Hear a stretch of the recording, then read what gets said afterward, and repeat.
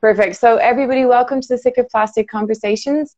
My name is Lindsay and I'm the communications lead for the Sick of Plastic Ireland campaign. Every Friday, we're going to be joined with somebody who, like you and like us, is absolutely sick of plastic and who are doing something about it. Today, we're lucky to be joined with artist and inspired change maker, Claire McCluskey. Hi, Claire. Hi. If you have any comments or questions, please pop them down and we'll answer them as best we can. If you'd like to get involved in our campaigns, all you have to do is look up our Instagram account. All details are there, or follow our website on voiceireland.org. Just look for the Sick of Plastic logo. So Claire, you're a visual artist from Monaghan. You're known for so many things. You're a great author, you're sea diaries, you're a sailor, a mechanical engineer. I mean, the list goes on. I'll take it. Why not? And I want to talk to you about your recent trip, especially aboard the X expedition. Sure, yeah. But before we do that, will you tell us a little bit about yourself and when you became sick of plastic?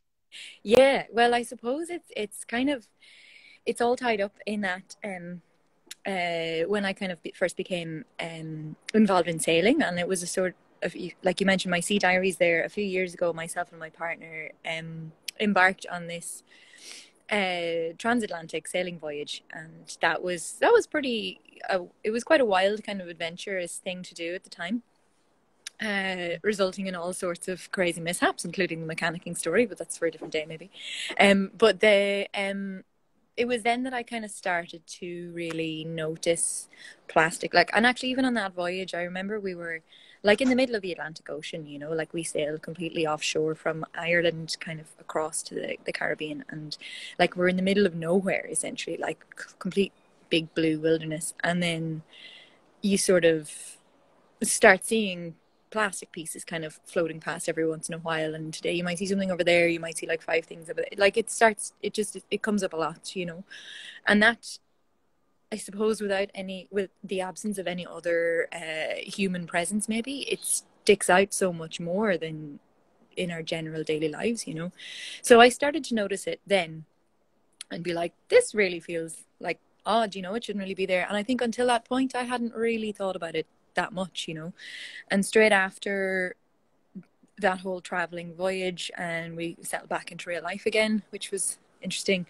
I was living with a friend who is very active in he's very environmentally literate. He works in that field, and he was just even observing his way of responding to the world was really influential, I think. And him and his girlfriend, they were the ones that introduced me to the concept of, plastic free July, kind of, that was the first sort of thing, making a conscious decision to recognize the plastic that you have coming into your life and auditing that, and it just suddenly starts seeing it everywhere, so it went from being that thing where when you strip back all of the kind of social cues and it stands out, when you kind of take that lens, as it were, back into real life again and you go to the supermarket, it's like an overwhelming assault nearly. Like everything is just plastic, and I think I kind of am seeing it, different people at different stages, and even witnessing my own shift along that kind of wakening up to seeing that. It's so easy to not see it, I think, if you're not paying attention to it, but once you start to let your eyes open to it, it just is everywhere, so it was a increasing journey, as it were, where I was just and you start getting really annoyed by it then, and it starts becoming like, yourself, it's hard to avoid it. It's this really complicated gymnastics then of trying not to let it into your life or trying to say no to it, Yeah, it's interesting what you said there about wearing a lens. Once you put that plastic lens onto the filter onto your eyes, you can't unsee it. That's it. You see it in your bathroom, you see it in your kitchen, you see it everywhere you go. Yeah, exactly, yeah. And so then when I saw the ad for the X expedition trip, I was really excited to get back out to sea again, if I'm being honest. I was really like, it was a really incredible experience. And prior to that trip, the first time when we went to sea, I had no prior sailing experience, or I wasn't a seafaring kind of a sort at all, like Monaghan's a landlocked county. Like I live in Dublin now, but it was very much a new thing for me. So I was kind of dying to get back out again to because it's a very interesting space, that offshore ocean, open ocean. It's just a really weird place to be, and I love it. I just find it really suited me. So so when I saw the chance to get back out to sea, and thinking about it this time specifically in terms of the kind of plastic problem, I was really keen to get involved in that initiative, the Expedition project, you know. So that was a really great yeah, it just seemed like the right time, the right thing for me to do at that time. And so I was delighted to be selected to join on leg 8. So yeah, I don't know, do you want to talk a little bit about the background of the XX project, maybe? Yeah, sure. I'm just going to say to everybody, thanks for joining. And there's so many people joining, Claire. This is fantastic. Great. Hi, everyone. Yeah, everyone. I'm Lindsay, and I'm joined here today by Claire McCluskey, and we're talking about her epic journeys on sea and on land, and her fight against plastic. And we're just about to get into the X Expedition. So it's a project that was set up in the UK, and basically it's a ship that's sailing around the world, a boat, and it's to tackle the devastating environmental and health impacts of single-use plastic, microplastics and toxins in the world's oceans. But Claire, yeah, will you tell us all about it, please? What's it doing? Its mantra? Yeah. So the kind of I think the core what you like motto, I suppose, for the best word for it, they kind of the headline for the X Expedition project is to kind of make the invisible visible, you know, and it's around this it's around microplastics in the world's oceans. So they're an incredible organization. Just the kind of the sheer will and energy behind them as a team. Like, it's a very small crew who organize it. It was started by this woman called Emily Penn in the UK, and so they have done previous voyages where they have gone across the Atlantic and the Pacific and a few other locations like that over the last couple of years, taking out a team of women who are not necessarily scientists, from all different disciplines. The idea being that you bring together all sorts of people who are interested in the problem, but who have different ways of knowing the world or different languages through which they can communicate or come at this problem. So that you get them all in a boat, they see the problem, they witness it, the kind of the real life gritty reality of it, and then they talk about it, and then everybody coming from such different areas then can certainly spark off a whole new ways of thinking about it, you know. So it's just a really cool model. I think it's really admirable sort of what they put together. So the Round the World mission then is it was like a hugely ambitious, it's incredible. Like, they just decided, let's do full way around the world, you know, 300 women, one boat, 2 years, and yeah, they set off then. I think it was last November they departed from the UK. So the 300 women are 10 on each leg, 30 legs, not all at once, obviously. So so they have broken up the round the world journey into different kind of segments, going from it was the UK to the Caribbean, and then various legs around there. So I was on leg 8. So I was part of the team that sailed from the Galapagos Islands to Easter Island, covering 2,009 nautical miles of the Pacific Ocean. So it was a long journey. It was 2 weeks we were at sea for, which was great.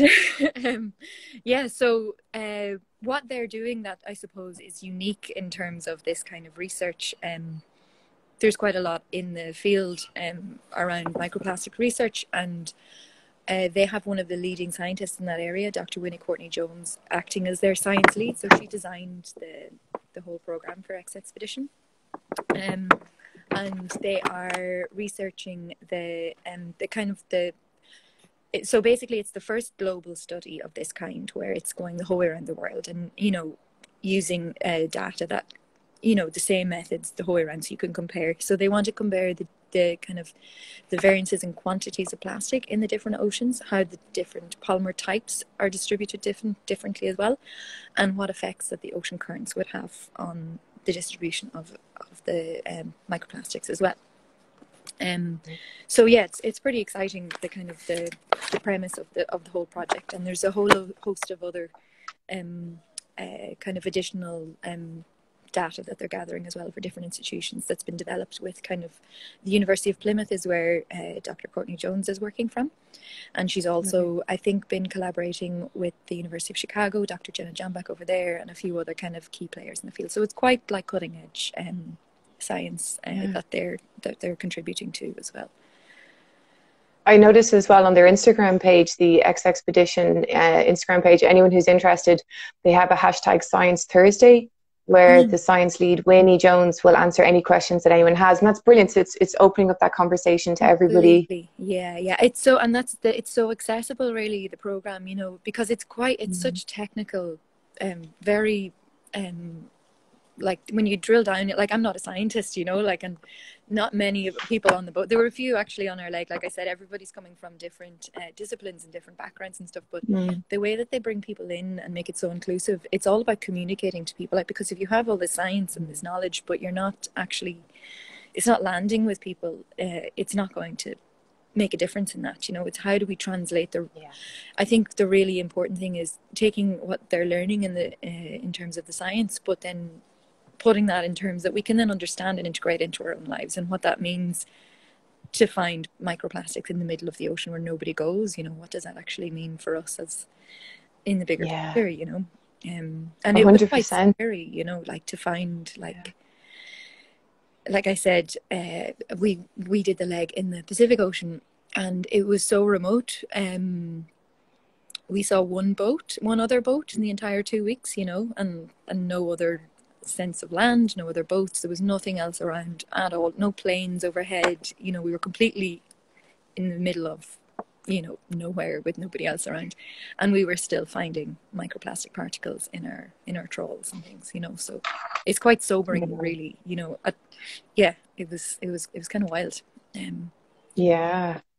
Can you tell us, actually, just so I can envisage, what was it like a day to day on the boat, and what was it like with you know 30 other women sharing that space, and you all have something in common, you know? Yeah. It's funny, like that question, that kind of the all-female crew gets asked a bit, where people are like, what was it like? And it was really very similar to any kind of mixed cruise. It was, but it was just a lot of good crack, really. Like, it was actually really fun. Yeah.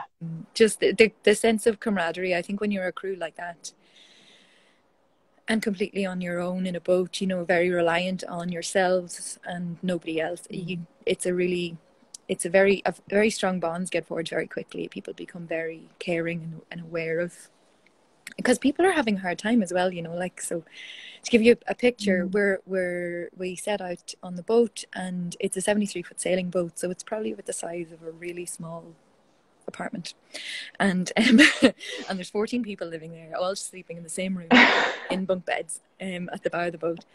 And so we're sailing upwind, so that means the wind was kind of coming against the nose of the boat, and that means that the boat then leans 15 degrees to the side for 2 weeks, and is kind of like crashing through the waves, I guess. So you're trying to do everything at like a slant, you know, so you're like walking around and like having a pee and everything like that. It's just really that much more interesting, shall we say.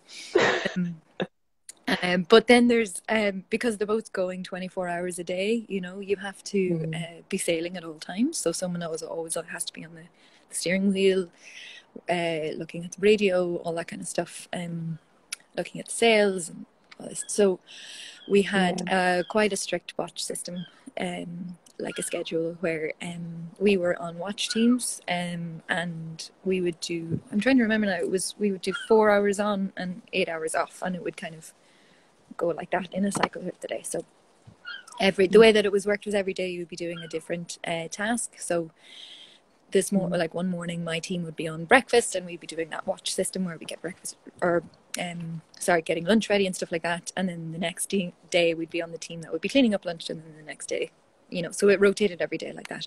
And then in the middle of the day we would have a few hours dedicated to the science collection, the kind of gathering of the data and stuff like that, which was so great as well, to be kind of there with Winnie, who's like just this very accomplished scientist, and this is her like speciality as well, you know, this field. So she was talking us through all of the techniques that we were doing, and we were very hands-on, you know. We were like launching all of the equipment and things like that under her guidance, and like gathering all the data samples and packaging them up and labeling them for sending back to the lab and all that kind of stuff.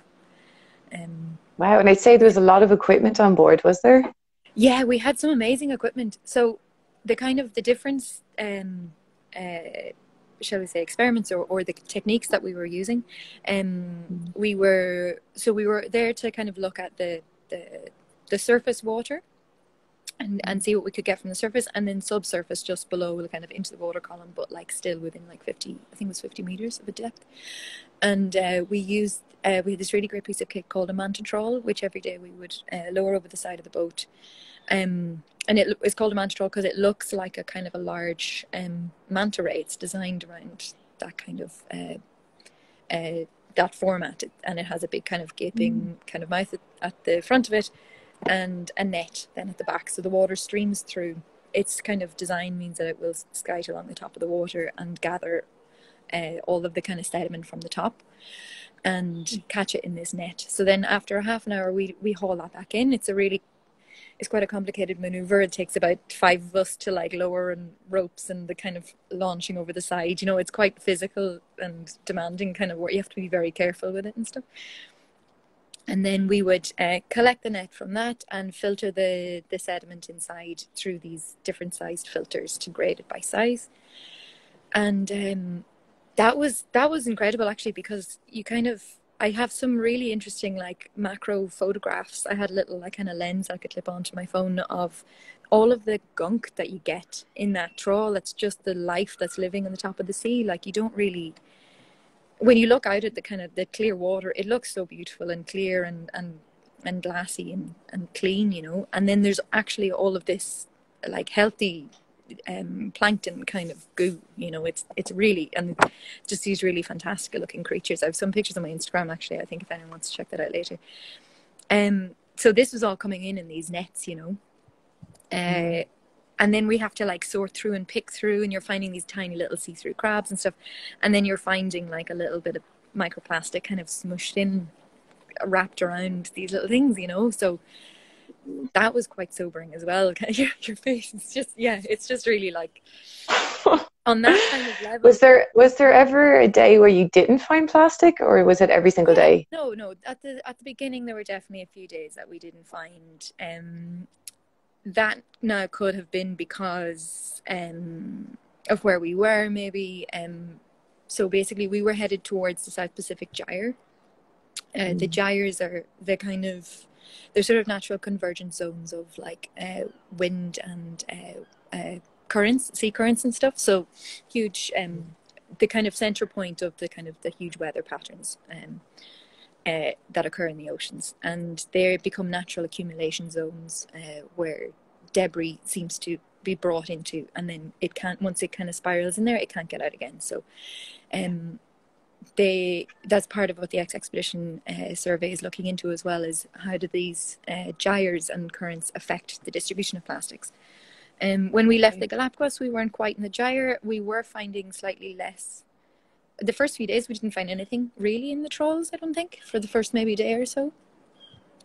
That could have also have been as well due to the sea state, where it was a bit too rough for the trawl to properly catch and like settle onto the surface of the water. So when the water's a bit choppier, it's a bit more agitated, it's harder for it to get a lot of sediment, and the water kind of calmed down the closer we got to the gyre.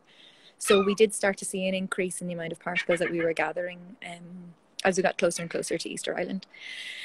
I think we found maybe up to like 5 times as many particles when we were within the gyre itself, or where we expected the gyre, because you can never the gyre itself is a moving phenomenon, so you can never really tell if you're inside it or not. It's you just kind of can know because it gets calmer and there's more plastic pieces, essentially, I suppose, that kind of gives it away. So the first 2 days out, we didn't really find anything, but then we gradually found more and more and more, and we were getting steadily increasing as we got closer to Easter Island. And now Easter Island itself as well is located pretty much within the gyre region, and the plastic particles that we found on the beaches there was just jaw-dropping. Like, there was, for such a small island, it was just constantly getting barrages of like really small particles. And it's they're really seeing it firsthand, and I kind of wrote about it a little bit in an article recently for the Irish Times. The sort of the thing that they're dealing with, like, they can't turn away from this issue. Their beaches are just covered, like you know, a kind of a thin layer. I thought I was walking on stones at first, and then you look down and you start to see that it's all plastic pieces, all plastic pieces. Oh my God. And that's the case of the gyre itself, I think, is just sort of shoving it all, like vomiting it up onto to the island itself. Yeah. If you look up on, anyone who's interested, if they look up on Google, even just pictures of Rapa Nui beaches, it's the plastic pollution is devastating. Yeah.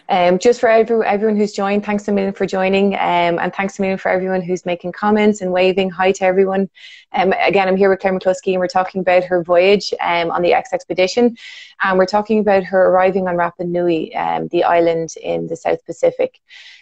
Just to give it a little bit of Irish context, Claire, you found an Irish head on the island of heads. Yeah. I see what you did there. That was very nice.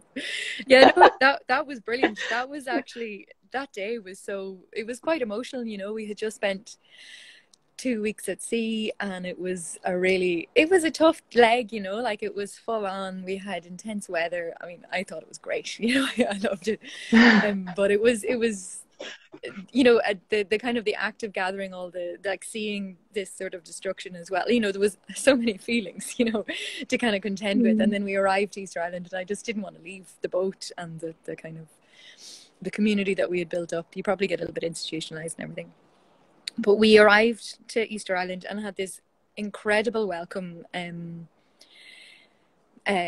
People kind of came out to us on canoes, and a little girl played the ukulele for us, and it was really quite moving. And then we got on land, and I was just really, you know, wow, we're here. This is really, you know, this is really too much to take in. And then I just sort of randomly started talking to this woman who came up to say hello, who is from Rapa Nui, and she was just like, "Are you Irish?" And I was like, "Yeah." And she was like, "Oh, I'm from Tipperary." And I was like, "Oh my God, I'm so far away, so far away from home. You can't go anywhere, really."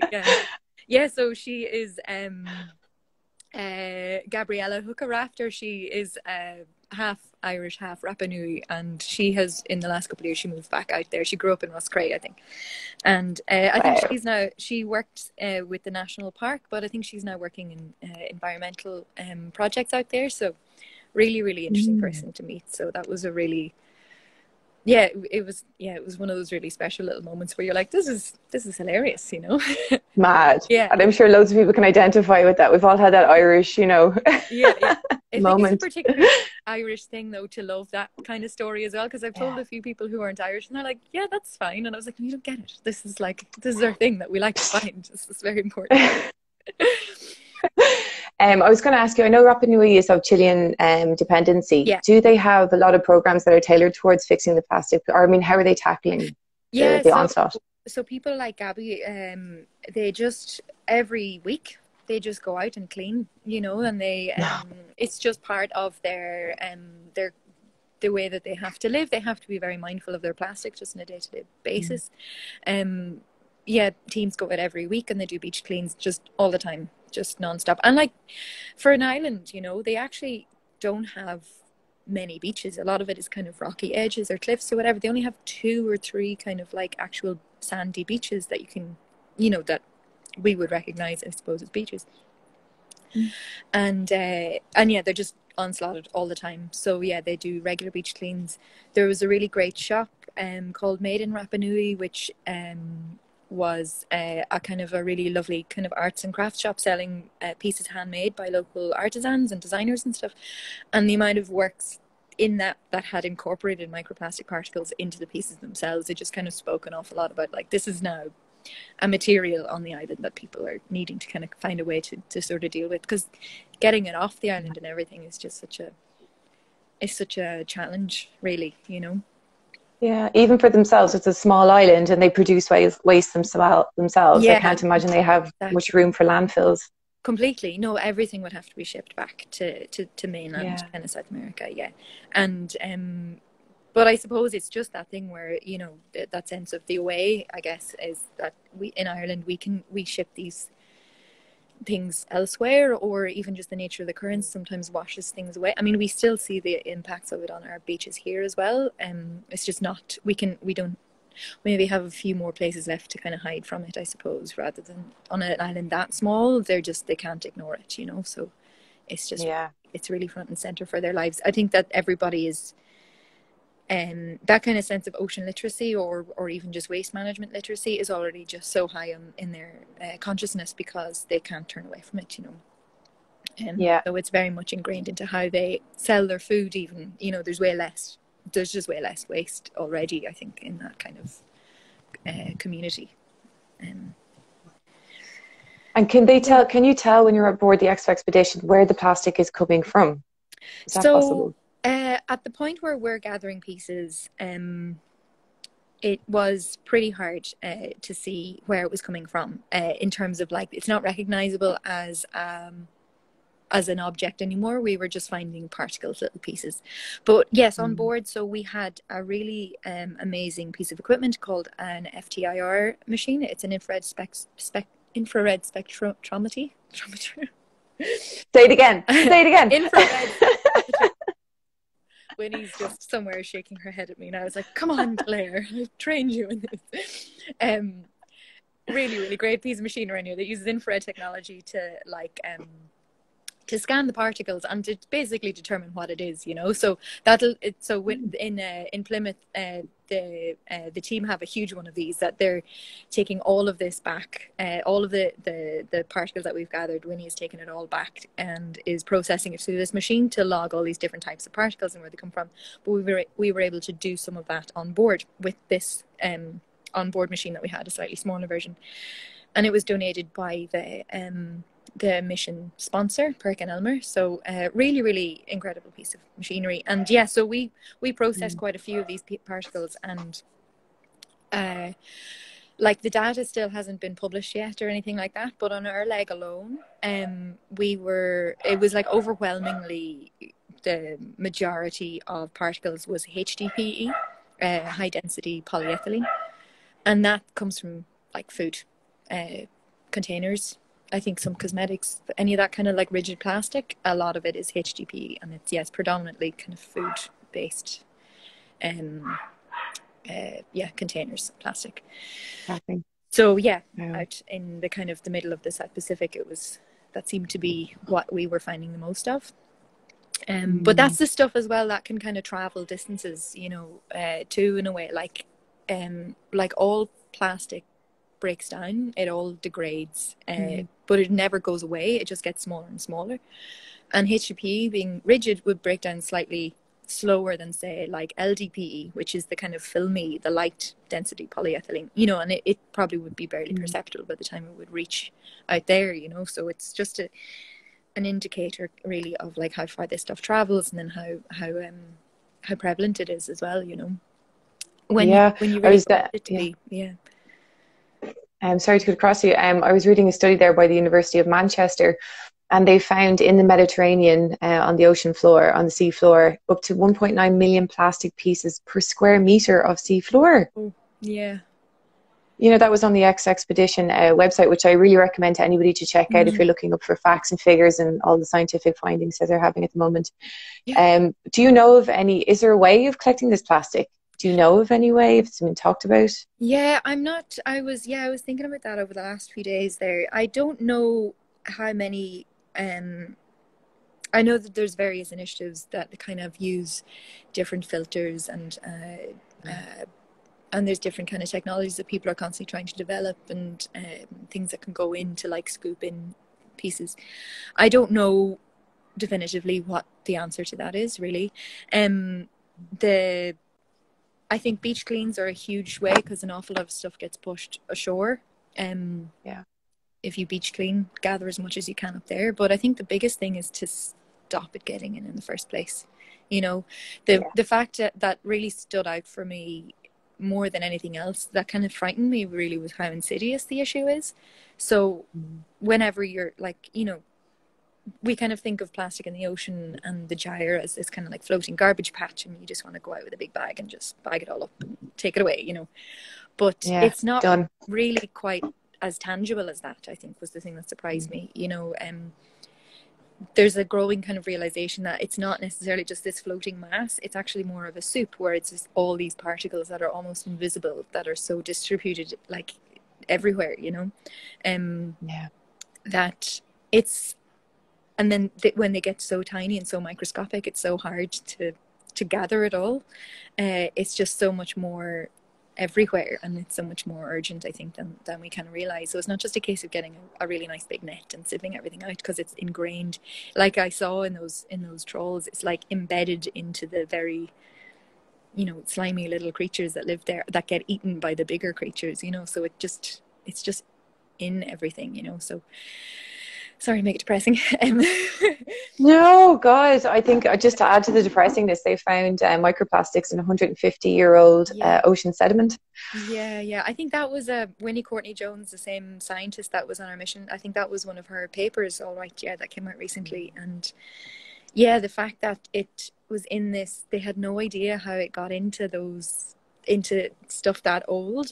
I think it's the hypothesis, maybe it's like burrowing worms that can kind of that kind of go up and down through this really old silt, that it's actually bringing the kind of plastic pieces down into their habitat and stuff, that it just gets worked into it. So yeah, it's really just getting in everywhere. So I think the main thing is to just say no to plastic in the first place, really, you know. No, it's just so prevalent, and more so now than it ever has been as well. I think, like, you guys do such great kind of awareness raising and discussions around this as well, but like the fact is that I think half the plastic that was ever produced was made in the last 13 years, you know. Like, that's, I think, a really telling statistic as well, that it's accelerating. The kind of the use of it is really shot up. It is, which is really, really unnecessary, you know. It is. There's I mean, having conversations like this one, Claire, and you yourself going around and creating awareness, it gets people to think differently about how we're behaving as customers and consumers, you know. And there's always that bottom up changing the culture. It has to come from the top down too. We have to change industry, you know. We have to ring our TDs and say we don't want single-use plastics, you know. Tell our supermarkets, I don't want these fruit and vegetable wrapped in plastics, you know. But all of this is helping to create so much great awareness. Can I ask you a question, Claire, that I'm personally interested to ask you? This experience, how has it affected you personally and your art, or has it at all? Well, attacked. So personally, I think it's like that. I just can't really go anywhere now without seeing it, you know. And it seems to have sort of, it's really annoying, actually, you know. It's like, I'm kind of aware. I think my housemates are very patient with me, but I'm kind of getting a little more and more like vocal with them, you know. I'm just very, like, every chance that I can now, I suppose, it's in my mind where I have to like try and do the right thing, you know, and like step away from the plastic option. Or it's become this thing where I can't really, like, how I navigate the world has changed, I think, completely now. In terms of my work, you know, like, I there's been a lot to think about since I came back from that last trip, and it's definitely feeding into projects that I'm working on now. It's still early days. I don't really know yet where it's going to go work-wise, but just this, I think this overwhelming sense of scale of the problem, I think, is really interesting, and something that I'm trying to get my head around and work with, I think, a little bit. How do we contend with a scale of that size? You know, it's very overwhelming. It's very paralyzing, you know, and I think that those kind of themes are coming into my work a lot more now, and how we might actually, because I think we can see the problem now, you know, and I think there's lots of great work that deals with looking at the problem. This is what the plastic looks like, this is where it's coming from, but how do we actually emotionally reckon with that? What does that mean for the state of our seas, you know? So I'm collaborating with one of the other sailors on board. I think we're both going to try and do some research into that moment, that shift happens, you know, when you suddenly become aware of the problem and then you start to take an action, and what happens in between that like provokes that action, you know, to take place. You know, there's I've noticed in myself, I started to notice plastic everywhere, and then there was not a bit of a wait, but it took a few times for me to see it before then I started to suddenly take steps in the right direction towards not using it. And I'm very interested in that switch. So I think that's kind of where Yeah. we're going now at the moment. And yeah, if anyone is already thinking this way, please get in touch, because it'd be so cool to know, like, you know, what, you know, how people are thinking about this, you know, because it's all about encouraging more change, I guess, as well, isn't it? You know, like trying to get people on board with it. And it is great actually that we're having this conversation, that people are talking about it, Yeah. and interested in this kind of thing. Even like 4 years ago, that was just a totally different story, you know. Yeah. And I was actually speaking to a colleague of mine, Angela, who's on there today. Hi, Angela. And we were saying how important artists are when, you know, as a culture, as a community, we're trying to get our head around these things, like these crises that we're in, COVID-19, for example, or the plastic crises, and how engaging with the subjects in a completely different way can help you kind of understand your place within it, or how you're coming to terms with things. Totally. It's really interesting. Yeah. Yeah, it's huge. It's a huge subject, you know, but it's really exciting as well. I think even just to see, it's so ingrained in, I think, contemporary life as well, you know, and I think, yeah, what you were saying earlier about how it has to come from the top down. I suppose we need to be asking, like, why is it being handed to us, and actually stopping to pay attention, like questioning why it's there as well, you know, like there's the fact is that we still don't have a plastic bottle deposit scheme in Ireland, you know, on the cards, but there are reasons why that hasn't been brought in yet, and why is that, and who is stopping that from happening, and what is in their interest, you know. And these are all huge questions that go beyond just like bring my own water bottle or whatever, you know. It's just such a we need so many more kind of people looking at it as an issue and coming at it from all different angles, I think, you know. And even as an individual, we can make our own personal choices. Like, I really want to talk to you for a second about Plastic Free July, but we can also then demand that change on the top as well, you know, get our TDs to represent us properly at the same time. Have you gone Plastic Free July before? So we started doing it with, when I was saying, when we were living in that house, that was a really lovely time. And it was like starting to try and refuse things. And this was way back when I was, I suppose, at the start of this awareness growing. And I found it so hard, you know, and then I was like, but I really want, you know, a bag of crisps, and it's in plastic. And you suddenly start, even just the act of trying, even if you fail at it, you start to see all the kind of the cracks and things. Now I would try and be as, the Plastic Free July thing is a really great challenge to do. But it starts to obviously seep into everyday life, and I think that's the whole point, right? You know, it kind of, you once you go for Plastic Free July, then you kind of can't really take yourself seriously for the rest of the year. So I try my best, really. I think now I've kind of gotten to the point where, you know, you can't say, like, even with trying to cut down on plastic as much as possible, like I still have so much stuff arrives, even like in the post or whatever, you know, that is wrapped in it. I've been trying you know, like collecting it all, sequestering it in like bottles, maybe for a future project use, but I think my housemate's going to be patient with that for so long. This is what the spare room is for. I'm just building a little cabin for myself outside, you know. We're actually going to be doing tips for Plastic Free July, so I might ask you to put together maybe top 5 tips for people, if that's okay. Absolutely. Yeah. It's actually really fun. Brilliant. Kind of, when you get into it, it's something really satisfying about whittling out when you find, and like, you know, the water bottle is like a really easy one, and then it's like, you know, a nice biodegradable phone case or whatever, you know, like there's all these little things that just add up, you know. There's so many shops and outlets now that we can go to that are plastic free, can help us out, which is great.